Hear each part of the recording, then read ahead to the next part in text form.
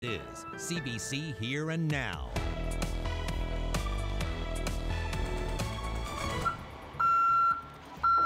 And then I noticed it was a security car in front of the police vehicle, and I was like, damn. And then I looked over, seen the excavator inside the building. I'm like, oh my God. Obviously, it's the same guy that's doing this. I mean, it's somebody with history on operating equipment.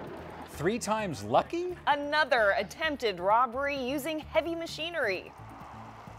Good evening and welcome to Here and Now. I'm Anthony Germain. And I'm Carolyn Stokes. Well, they say things happen in threes. And not good things. For the 3rd time in a week, thieves used heavy machinery to break into a business. This time it was in Conception Bay South. They used a John Deere excavator to tear off the canopy over the drive-through ATM area of the Scotiabank in Long Pond and then smash in the wall. Now, it appears they failed to get the cash, and it's not clear yet whether anything was stolen. During the cleanup today, the bank machine could be seen in the rubble. On Sunday, a front-end loader was used to break into a TD Bank in St. John's. And a day later, a backhoe crunched through 4 windows at the Sobeys on Kelsey Drive, and the ATM there was stolen. The string of robberies combined with the ease of stealing heavy machinery has prompted calls for contractors to take preventative measures. One snowplowing contractor believes whoever is behind these robberies knows how to operate heavy machinery. Doing this, I mean, it's somebody with history on operating equipment, because a loader and a backhoe are one thing, but to operate an excavator is a different type of a bird altogether. This is a bigger machine, and luckily he ended up breaking the hose on the machine and didn't end up getting the ATM out of the building, I hear. What's this stuff about the one key fits all? I mean, doesn't that seem kind of foolish? Well, it's for companies have big fleets. If you have 10 or 15 pieces of John Deere equipment, so you have a universal key. Right. That makes it nice and easy. Nice and easy for everybody. Nice and easy for everybody, unfortunately. The Royal Newfoundland Constabulary's top police officer is facing a harassment complaint. Chief Joe Boland confirmed a uniformed officer has made a complaint against him. But as Here and Now's Mark Quinn reports, that investigation is currently on hold. Chief Joe Boland didn't shy away from CBC's TV camera. Hey, look, I'm not immune to an officer making a complaint against me. In this case here, it's a harassment complaint. It's in relation to an internal investigation. Sources say the complaint is not sexual in nature, and it was launched by a veteran officer who is himself facing an internal disciplinary investigation.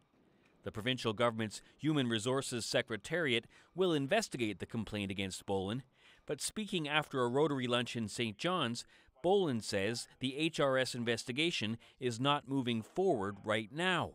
They decided, not I, that that particular complaint will be investigated after the internal disciplinary investigation is completed. And I welcome that. So, is there anything to the complaint against Boland? Well, Boland says it wouldn't be appropriate for him to comment until the investigation is completed. But he did say he's looking forward to putting this whole matter behind him. Mark Quinn, CBC News, St. John's. Bad Bones Ramen is back in business. But why did one of the city's favorite new restaurants close in the first place? And can it work the second time around? That story's coming up on Here and Now.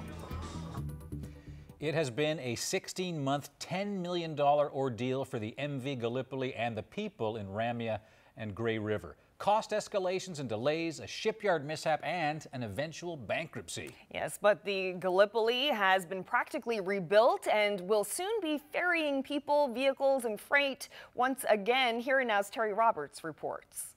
He's skippered the Gallipoli for 19 years. He can't wait to show off this new-look vessel to his hometown of Ramia and nearby Grey River. Well, I'm sure it'll be a happy reaction. Everybody's going to be happy. Everybody's waiting for it. Been waiting a long time. Here she is, freshly painted, almost ready to be put back in service. We're looking at in the next week or two.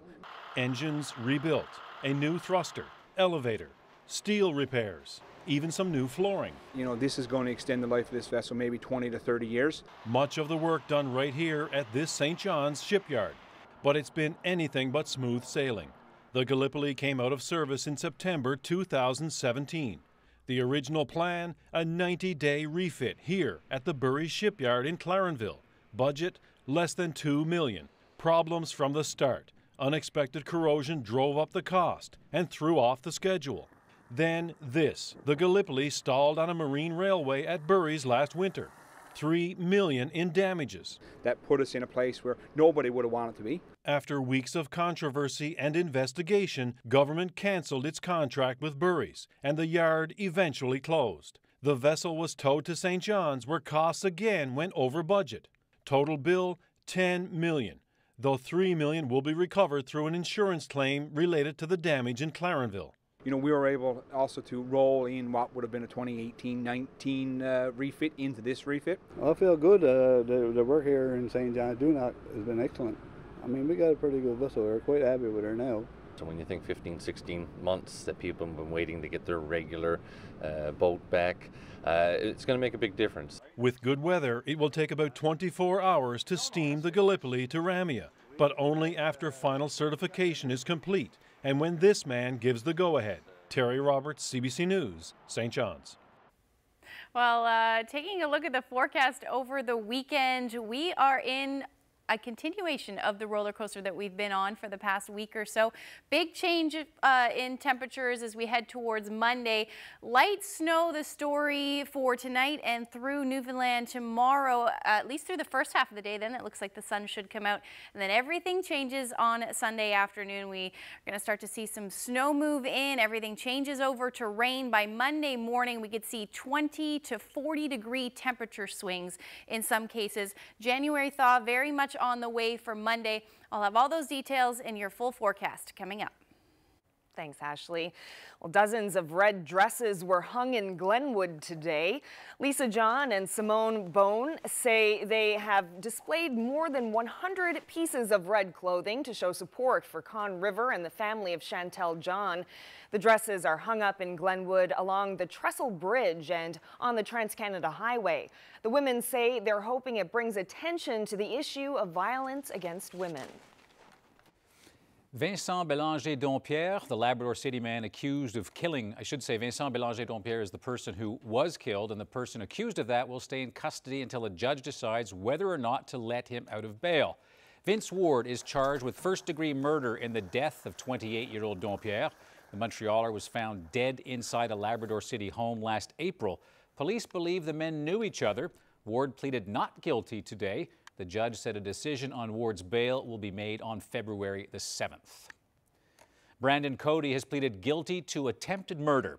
He's admitted to stabbing Taylor King last February when he went into a St. John's apartment, and that apartment belonged to a woman that Cody had dated. According to an agreed statement of facts that was read in court this morning, Cody saw King with the woman and started stabbing him. He received multiple deep wounds to his chest, arms, and leg. Cody told the court that he has anxiety and is on medication. He was drinking the night of the stabbing, and he says that he had no intention of killing anyone, but he admits that he did it, and now the court has to decide on his sentence. There's legal trouble brewing over a new lift bridge that officially opened in Placentia more than 2 years ago. The company that built this bridge is now going to court, saying the province caused problems getting the work done, and the company should be paid more.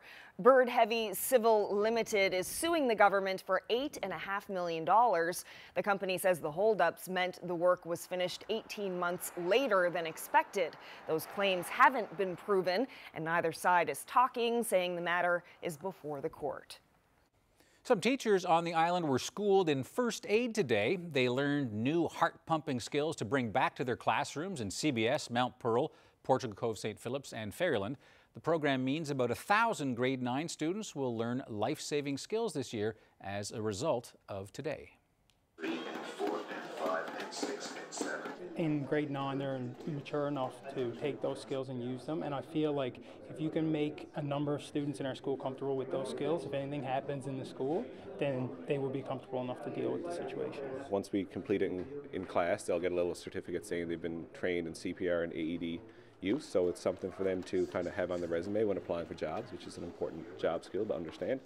And also, you never know when they're going to need it. It could be a parent or a grandparent at home or a younger sibling where they may have to react quickly to help save them. A lot of people probably shy away from situations because they lack the knowledge. So if we can bring that to them, I think it'll be positive and they'll be more likely to get involved.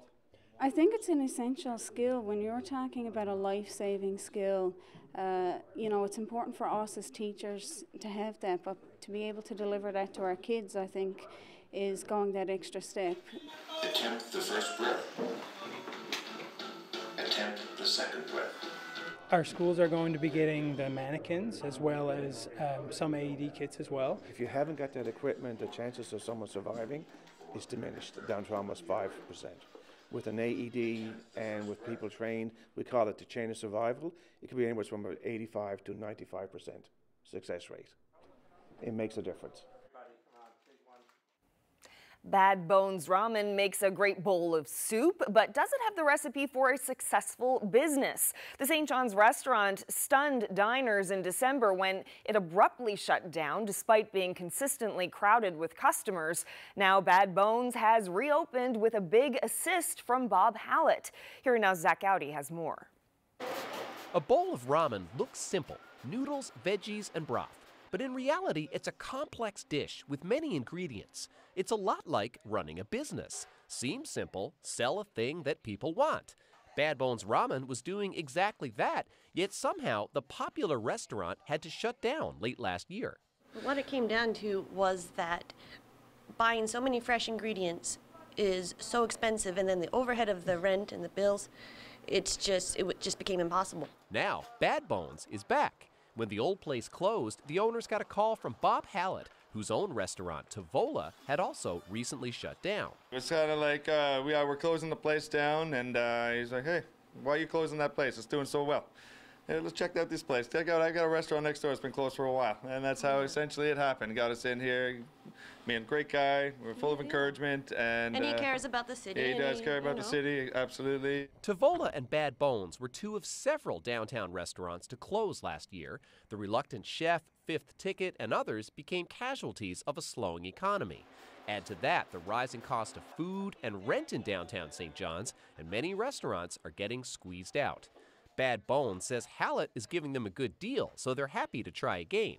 They wish other businesses could get a break too. It's becoming a problem. I mean, I heard of another restaurant downtown who recently shut down because of the high rent cost, and the landlord wouldn't budge on the price. And why would they rather have an empty building rather than offering a reasonable rent? Since Bad Bones reopened this week, the place is, once again, packed. But even if it stays that way, uncertainty for downtown businesses is hanging in the air, like the smell of a good bowl of ramen. And at the end of the day, if it doesn't work, then we did our best. Yeah, we can at least we did our best. We've done our best. Yeah, that's right. Zach Gowdy, CBC News, St. John's. Brook had mild temperatures, heavy rain, and just a mess in the city this time last year. Even a state of emergency was declared. We'll check in on the rebuild. So that piece of heavy machinery was basically the tool used to get the job done. The thieves, the crooks, were after that ATM, which is right there, and they didn't get the money, but they made one heck of a mess here in CBS. It's almost like recon these guys are doing. You know, it's like they're doing preliminary looks during the day and then come back at night and doing the jobs they want to hit. That's coming up.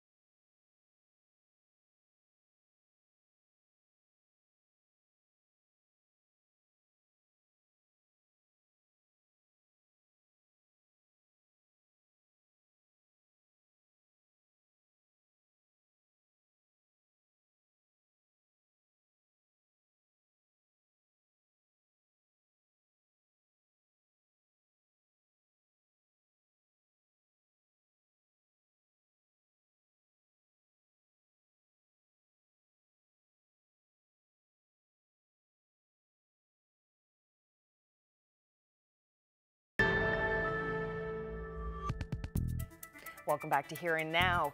Well, side streets and main roads turned to rubble in Corner Brook this time last year. The January flood caused major structural damage, and the city is still rebuilding. And now, mild weather and rain in the forecast has the West Coast city on standby for another major flood.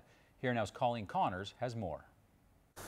Main streets turned to rivers in January 2018. The worst spots were the upper west side, so Boone's Road, Walburns Road, Reeds Road, where all the water coming off the new subdivisions up in Sunny Slope and Carberry's Road, that water filtered down through these storm systems and caused significant damage. Water levels were dangerously high in the streams. The city declared a state of emergency. It was chaos. We had boulders out in the road. It's not safe for people to be out there, and we had flooded areas where you could trap additional people at any time. Like most West Coast areas, the city applied for some disaster relief funding, but didn't get what they needed. We applied for a significant amount of money. I think it was over $2 million. And that, I guess, reconstruction hasn't been completed yet. We ended up getting about $250,000, as it turned out. That chunk of money will go towards permanently fixing ditches and roads this construction season. The provincial government relief fund paid over $2 million to private sectors and about $500,000 to municipalities on the West Coast for January flood damage. More than 20 communities needed help with repair. This is one of the worst areas hit in Corner Brook because of last year's storms. Water was just gushing down Reeds Road, leaving a huge mess. Now, most of it is buried right now under all this snow, but a permanent fix is coming this spring. The big concern now is the weather in the forecast for the coming days. We've got mild temperatures and heavy rain coming to Corner Brook, and that has staff on high alert. We've been watching the weather very closely for the past week, and we have started some preparations, widening roads, cleaning storm systems, checking our head walls, getting our trucks ready with sandbags, making more sandbags. So, we're looking at the weather, we're preparing for the worst and hoping for the best. The city is ready and waiting for Monday's messy storm and hoping that it's not a repeat of last year. Colleen Connors, CBC News, Corner Brook. We'll keep our fingers crossed that they don't face that again on the West Coast, because that means you and I will be hitting the road again like last year. Now, before we get to the weather, early in the week, Carolyn, you introduced everybody watching Here and Now to Michael Windsor. He's the photographer who captured that stunning and by now very famous picture of an iceberg floating in Fairyland. Yes, it's so spectacular that Canada Post has put the photo on a stamp. And today in St. John's, there was a small event to mark that. In a series that features some of Canada's most beautiful landscapes, and of course, there's no shortage of those here. And today, Canada Post staff and the province's tourism minister presented a framed photo of the image to the deputy mayor of Fairyland, Harry Bryant. So you go, a nice addition to the walls of the town hall there. It is gorgeous. It is lovely. Yeah. Now, we've got a package of those stamps. Do you have them? I don't have them. Okay, they're here somewhere. This is one of the most generous prizes we've ever given away. So security guards have been hired, and they're back there guarding the stamps. We're going to give them away, but not before putting you through a bit of work. Yes. Yeah, you got to answer a skill testing question first. That photographer, Michael Windsor, has 3,500 of his photos on display somewhere in the province. Where are they? Okay, so that's the question. Now, the first person to tweet me that answer will get the stamps. And my Twitter handle is @CStokesCBC. And just a hint, if you're stumped, you can go to the cbc.ca/NL website, and you'll probably find the answer there in the web story. Just maybe. Yeah, maybe. So, and we'll get those stamps to you. Yeah, definitely. So how are things looking? It's Friday. It's an important forecast right now. It is. It's the weekend. We're almost there. Wow, temperatures much colder today. Yeah. Right across the board, down into the minus double digits in some cases. Take a look at the current temperatures right now, sitting at -10 through Badger, so generally sitting between -7 and -10, a little bit warmer down through the south coast. St. Lawrence sitting at -5. And Labrador has warmed up a little bit today, sitting at -25, -27 in Happy Valley, Goose Bay. Nain still sitting at -29. Now those wind chills still sitting in the -20 degree range, and we're going to see the temperatures drop like a rock tonight, especially for the western portion of Labrador, and that's why we still have an extreme cold warning in place.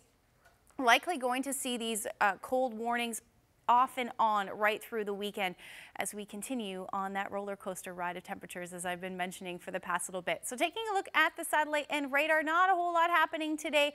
We did see a little bit of flurry activity along the west coast, and we'll see that continue as we head through the night tonight if we take a look at that future tracker. So we'll see a little bit of a system move through. The center is actually going to push through Labrador, so we're going to see light snow spreading right across the province and along the south coast as well. Eventually, by the time the morning rolls around, temperatures will be hovering around the 0 degree mark. We're actually going to see an increase in temperatures by morning, especially around the Burin Peninsula and the Avalon. So that's where we'll likely see a changeover to a brief period of either wet snow or showers into the afternoon. That could extend as far as Clarenville as we head through tomorrow afternoon. Otherwise, in behind that, we drop with those temperatures again as that ridge of high pressure becomes more prevalent.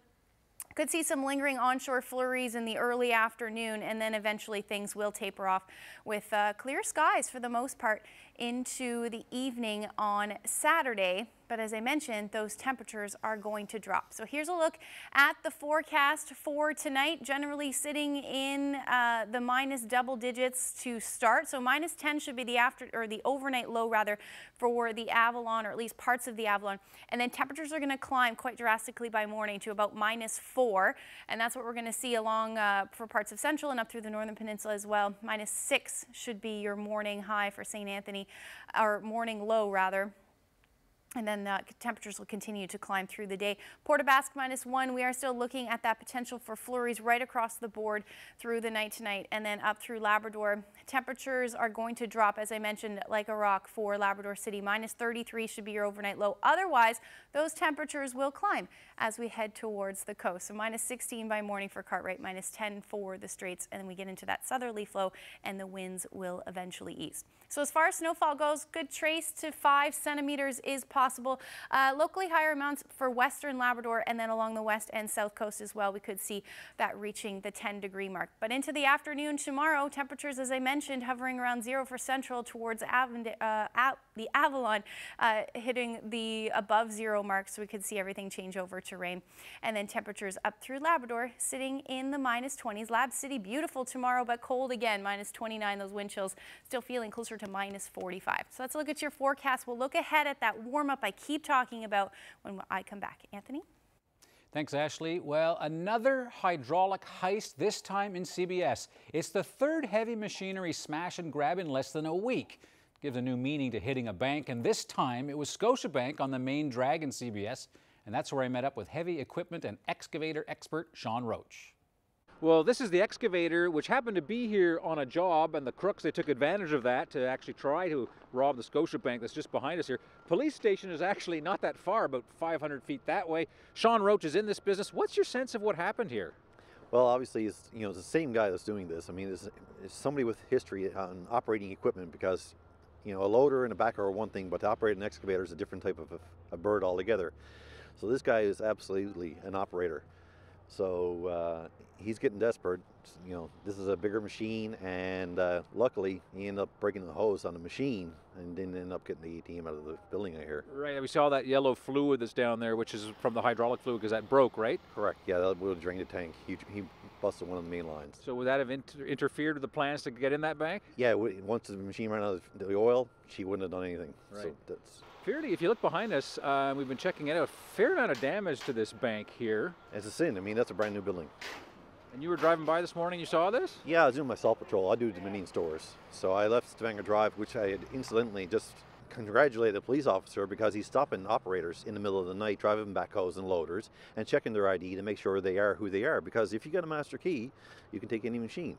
So I congratulated them, and then I come out here and I see the lights up, and I was like, okay, there's something on the go. And then as just street over here, Elliott Place, I saw another police car coming down, And I was like, well, there's something on the go here. And then I noticed it was a security car in front of the police vehicle, and I was like, damn. And then I looked over, seen the excavator inside the building. I'm like, oh my God. It's pretty opportunistic, though, to sort of notice that there's an excavator here doing a job, and it just happens to be parked next to a bank. It's almost like recon these guys are doing. You know, it's like they're doing preliminary looks during the day, and then come back at night and doing the jobs you want to hit. Now, as you know, Sean, this is the third one in a week. And what the heck is going on? Well, it's put a fear into the industry, and I did an interview yesterday with Cecil here, and I told him we have gone to the dealer and had them program our items. Our machines now are programmed. If you don't put the code in, our machine won't start. And we encourage other operators and contractors to do the same, because that'll put an end to all the newer equipment being used to do this type of thing. All right, so there's a measure there, but what's this stuff about the one key fits all? I mean, doesn't that seem kind of foolish? Well, it's for companies have big fleets. If you have 10 or 15 pieces of John Deere equipment, so you have a universal key. Right. It makes it nice and easy. Nice and easy for everybody. Nice and easy for everybody, unfortunately. It's not usually, you don't usually get this mentality around the heavy equipment. The guys are all pretty good guys. But this guy here, I mean, I don't know if he's got addictions or what, but something that's driving him. Right. All right, well, in this instance, they were unsuccessful if it's more than one person or one person. Listen, I appreciate your time and your insight. Thank you very much. It's definitely more than one person. It takes more than one person. There's an accessory vehicle that's been going around as well. So it's a 2 or 3 man team for sure. All right, listen, I appreciate your insight. Thanks a lot. You're welcome. Take care. Camera compromise. The Supreme Court says the town of Paradise can keep the majority of its security cameras rolling. We'll speak with the mayor coming up.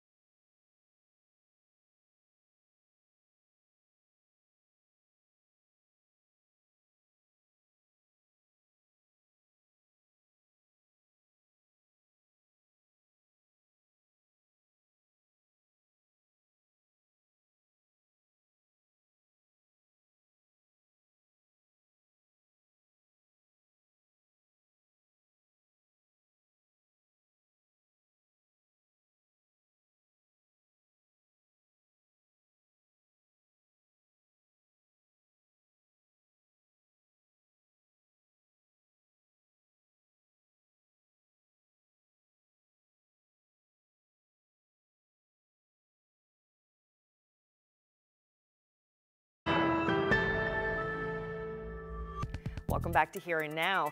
The Supreme Court is allowing the town of Paradise to keep its security cameras, but they say some of them have to be turned off during the day. The town has 89 surveillance cameras installed as a deterrent after a series of break-ins, but there were complaints that the town was collecting personal information through those cameras. The province's privacy commissioner felt that the cameras should be turned off. The town didn't agree. Now a court order says the cameras can keep rolling except for 7 of them, which will be turned off during working hours. I spoke with the mayor of Paradise this afternoon.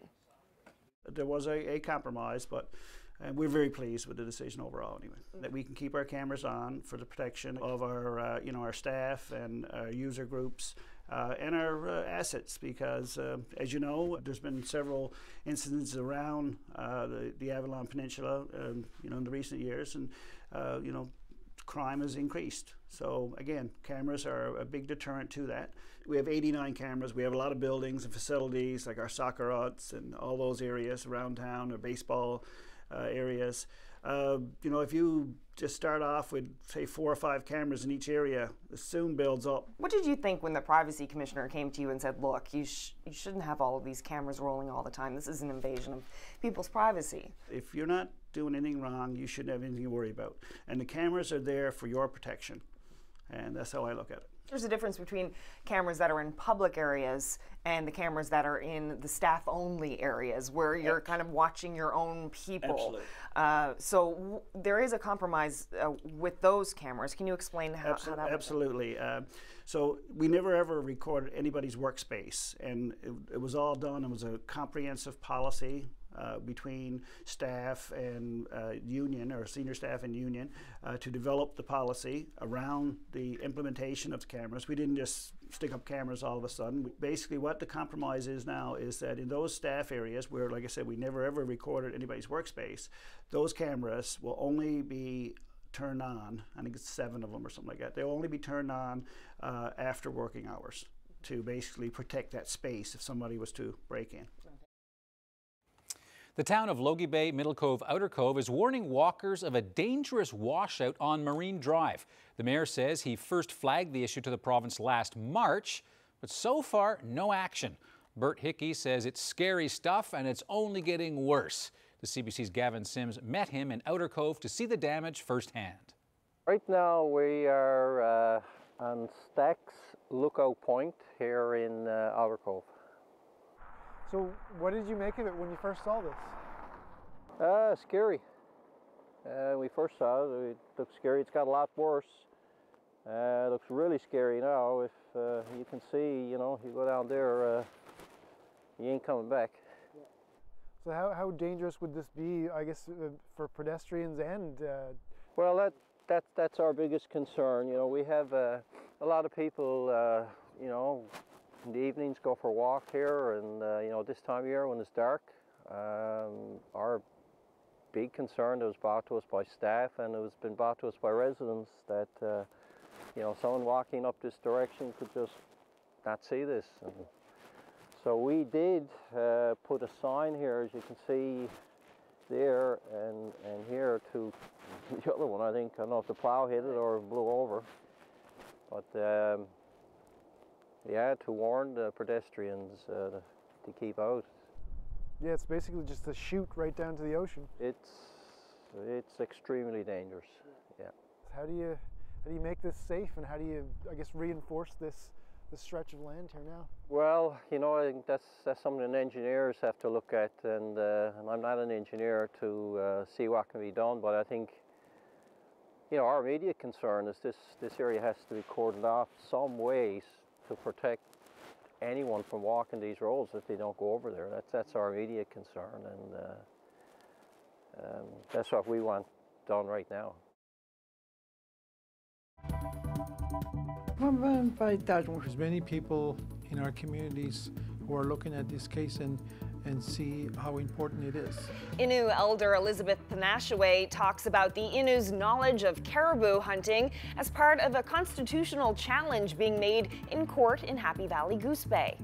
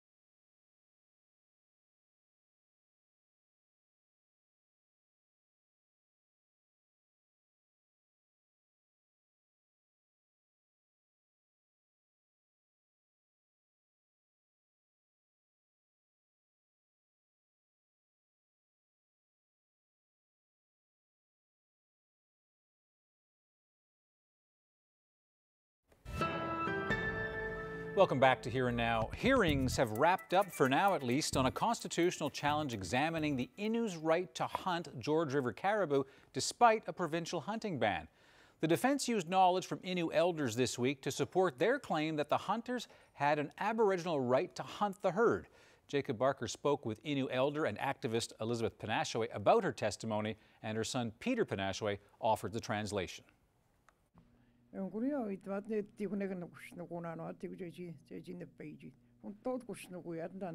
She said the issue is that we've had a right, and we've always had a right to hunt caribou, and the right is now, by law, is taken away from us.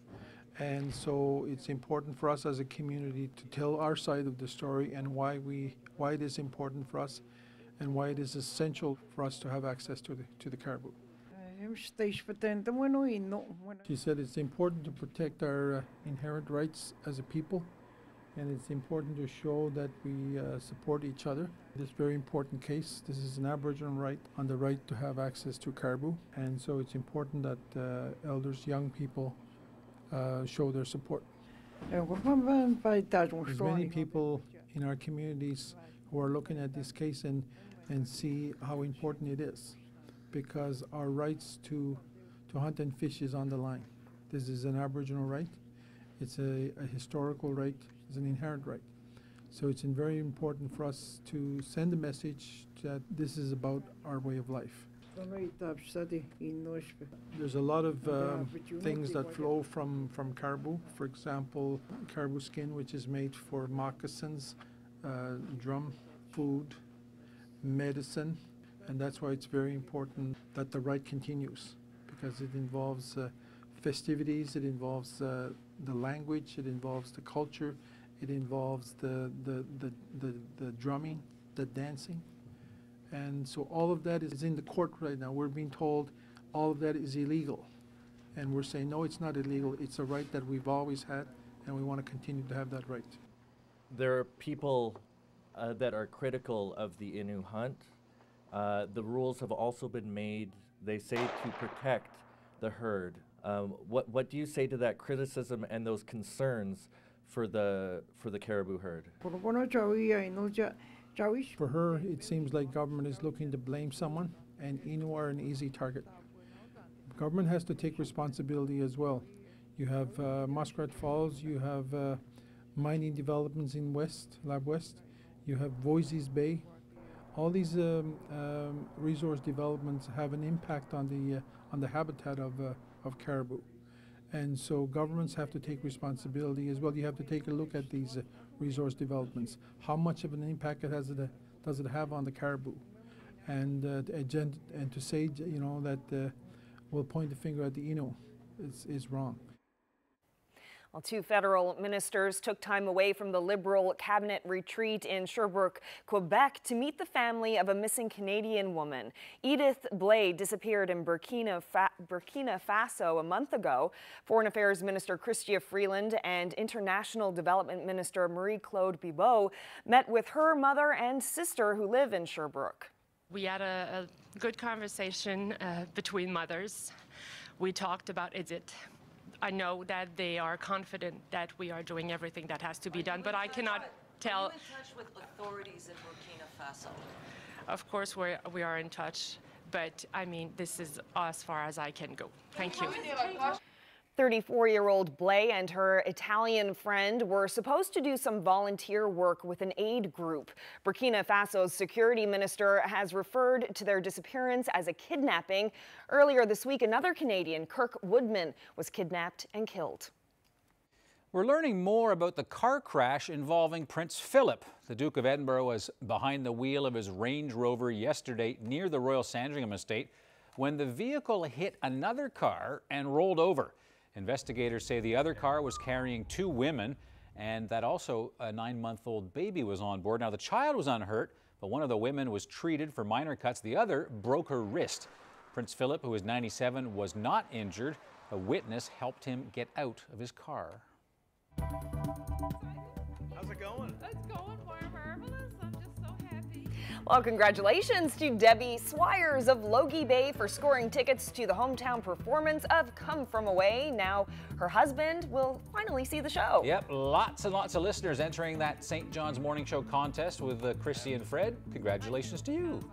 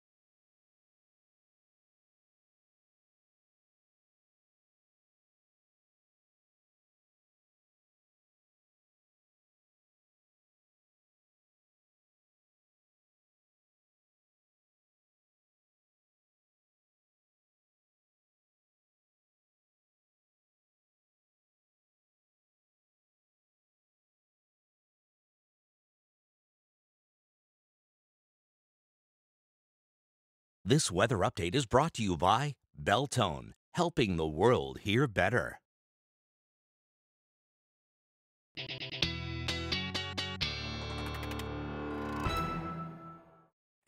Well, earlier in the show, we said we'd give away a pack of those beautiful Fairyland stamps. Yeah, and actually Anthony has just gone to get those stamps. They're upstairs. They were released this week. Comes, he's running. Here he comes. Here he comes. I knew they were around here somewhere. Here he is.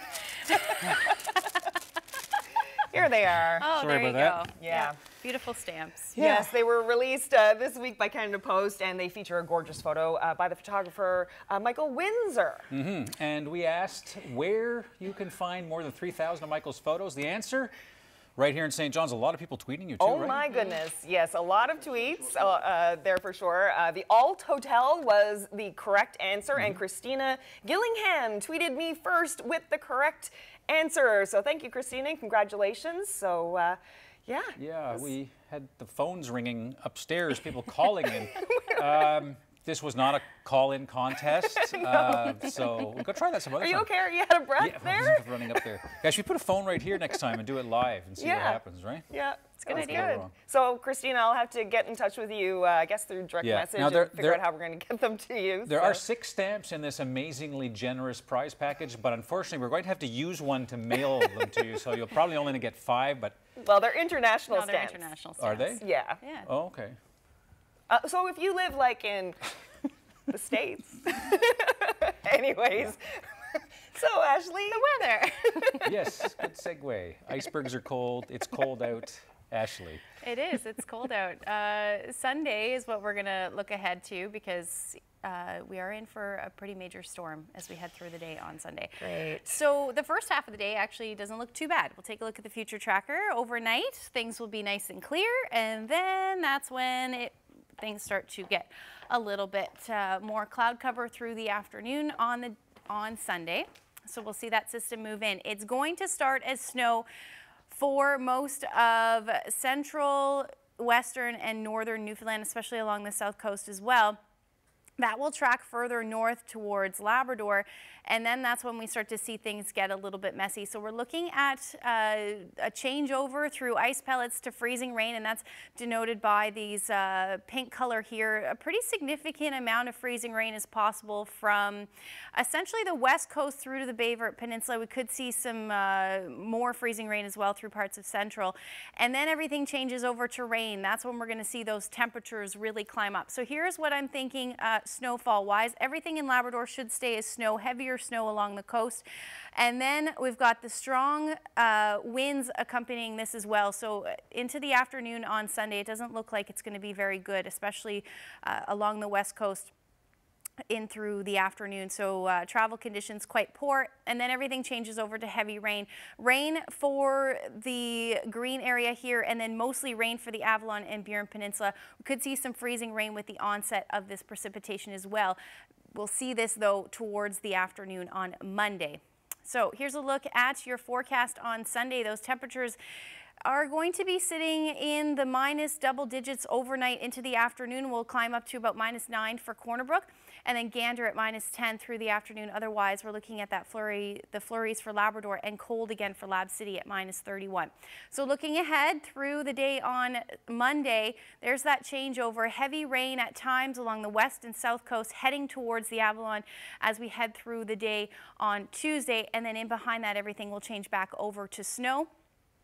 And then heavy at times through the night on Tuesday into Wednesday. So this system is sticking around right through midweek next week. And then another system rolls in on Wednesday evening. And again, it's looking like a 1, 2, 3 punch through the next couple of days. So here's a look at the forecast, that roller coaster temperatures. I keep saying it, but that's exactly how to depict it. -6 on Sunday, Monday up to 9 degrees. And then looking at those windy conditions, not going to throw out accumulations, but mainly rain for the Avalon and eastern Newfoundland. Central Newfoundland will see -11 on Sunday, and then a balmy 10 degrees on Monday. So make sure you do clear out those storm drains. That's certainly a priority for sure. And then same thing for western Newfoundland. We'll definitely take a look at this forecast as we head on Monday because things could change as far as that track is concerned. Eastern Newfoundland looking at snow for Monday. Look at those temperatures climbing to -8 by the time Tuesday rolls around. And then we're going to stick with these cold temperatures at least through Sunday for western Labrador. Then we start to see that moderation heading towards the midweek. So let's look at your forecast. I'll have your weather photo when I come back. Carolyn? Thanks, Ashley. Well, if the news of all of that impending weather has you feeling stressed, the next video should calm your nerves. Yeah, I was thinking the winner of the contest might actually want to live somewhere else, so the international stamps will help. The latest Newfoundland tourism ad is out, and it's oddly soothing. In the quiet of the morning calm, where the sun rises at the dawn, and the birds sing their waking song, there's a story to be told. It rounds the corners and the cliffs, past the dories and the skiffs. After making its rounds through the lips of a teller from Forteau, there's tales to be told of fairies and trees, of ships that wrecked in the northeastern breeze, and of giants brought down to their knees by the beauty of this place. You never know where stories will appear. Could be aboard a boat or atop a pier. But one thing remains abundantly clear.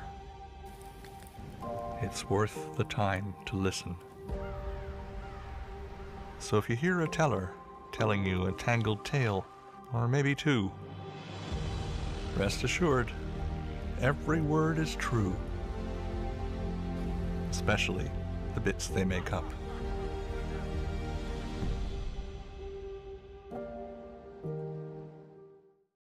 Makeup. Yeah. I mean, I know we're biased, but those ads are fantastic. Yeah, just I know this beautiful. summer people came from the United States, and they actually said a couple of years ago, saw those ads, took a couple of years to plan, so I think they're really paying off. Absolutely stunning.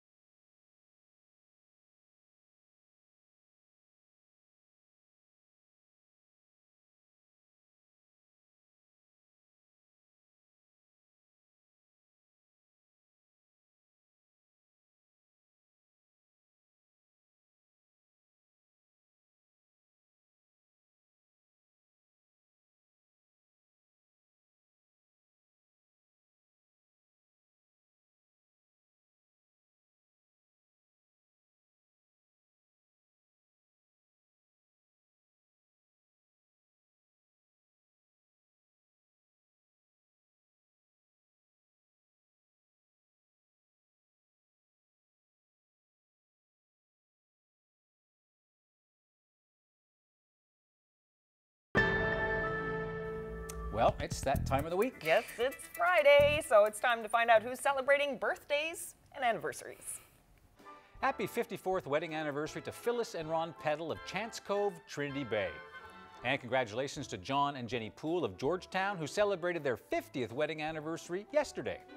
And happy 101st birthday to Molly West, who celebrated on January 9th. Molly is from Ladle Cove and now lives in Gander. Birthday wishes going out as well to Ellie Vitch of Holyrood. She turns 98 today. And happy 100th birthday to Ned Abbott of Ragged Harbor. Love from family and friends. Birthday greetings to Nora Bradley of Eastport, who turned 92 on Wednesday. We're told that Nora is a regular viewer of Here and Now, so thanks for that. And happy birthday to Elva Rideout of Corner Brook. She turns 101 on Sunday. Happy 90th birthday to Evelyn Genge of Anchor Point, now living in Flowers Cove. She celebrated on the 15th. Happy anniversary to Rosie and Abe Cake, who celebrated 69 years of marriage yesterday. They live in Port aux Basques, and tomorrow is Abe's 93rd birthday, so happy birthday too. And happy birthday to Ted Patey of St. Anthony, who celebrates his 93rd birthday today.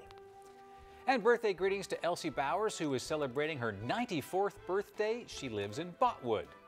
And a happy 90th birthday to Charlie Sturge of Mount Pearl. He celebrated on the 14th. And happy birthday to Nellie Greenham. She turned 94 yesterday. You see her there with her great-granddaughter. And a happy 93rd birthday to Ron Reardon of Mount Pearl. You can see him there curing his salt fish, and he's been volunteering at St. Patrick's Mercy Home for the past decade. And a happy 90th birthday to Violet Snow of Norris Arm, now living in Lewisport. Her birthday is this Sunday.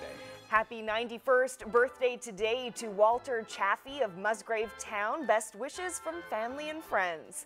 Happy 60th wedding anniversary to Ted and Louise Ryan of Monroe. They celebrated on the 13th. Happy 54th wedding anniversary to Phyllis and Ron Peddle of Chance Cove, Trinity Bay. Love from family and friends. Happy 52nd anniversary greetings to Junior and Judy Wells of Mount Moriah. And another golden anniversary here. Happy 50th to Phyllis and Bill Rose of Mount Pearl. Bill and Hattie Butt of Fortune are celebrating 63 years of marriage. Happy anniversary. And congratulations to Roy and Charlotte Wolfrey of Lewisport, who celebrated their 60th wedding anniversary yesterday. Congratulations to Alethea and John Peddle of Cornerbrook. They are celebrating 59 years of marriage. And congratulations to Jeffrey and Maisie Noseworthy of Botwood on their 58th wedding anniversary. Anniversary greetings going out to Wallace and Ruth Brown of Glenwood. Their 60th anniversary is coming up on January 21st. Happy 50th anniversary this Sunday to Eric and Linda Osmond of Gambo. Congratulations to Stephen and Myrtle Gregory of Paradise on their 54th wedding anniversary this Tuesday. Congratulations to Bill and Alma Rose of Marystown, who will celebrate their 76th wedding anniversary tomorrow. Happy 50th wedding anniversary to Gerald and Molly Saunders of Gander. Anniversary greetings to Kenneth and Phyllis Roberts, who celebrated their 61st wedding anniversary on the 16th. And happy anniversary to Cyril and Isabel Waterman of Gambo, who celebrated 69 years of marriage on January the 10th. And happy birthday to Chess Bull of Eastport. He will be 99 years of age tomorrow. He's a veteran who served with the Royal Navy. Well, here's your weather photo for the day today. That one should be in the NL Tourism. Could be, or a stamp. Or a stamp. Yeah. Or both. Agreed.